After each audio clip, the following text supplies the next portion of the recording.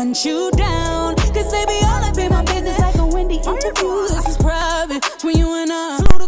Welcome back to my channel, and today video is going to be on the Soya brand tape-in hair extensions. 20 pieces come in each pack. This is 16 inches in the color 1B. I ordered 4 of these packs off of Amazon, but I only ended up using 3. 3 is really enough for like a natural look, but you can use 4 for a more very full look.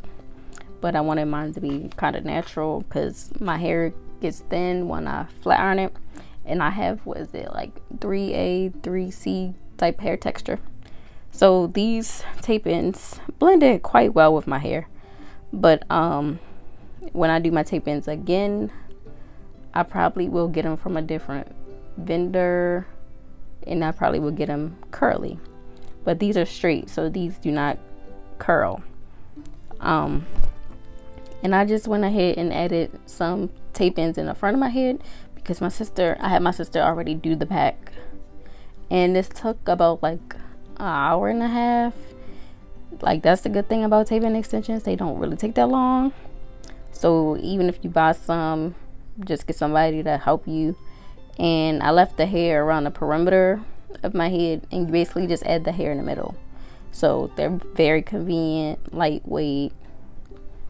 And I haven't made a video taking them down, which I probably will do, so stay tuned for that. That probably will be the next video when I go to either wash these or when I go to take these out.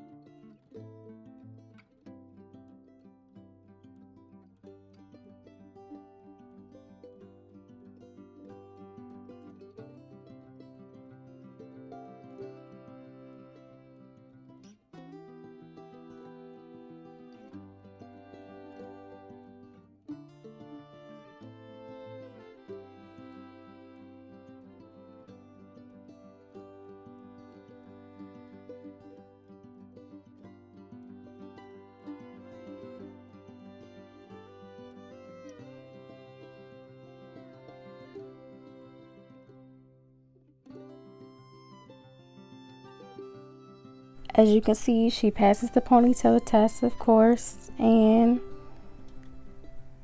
heat test. Well, of course she's gonna pass the heat test because it's human hair, but these are my first time having tape-in extensions, and I love them. Like, this is definitely something that I could see myself wearing in the winter time.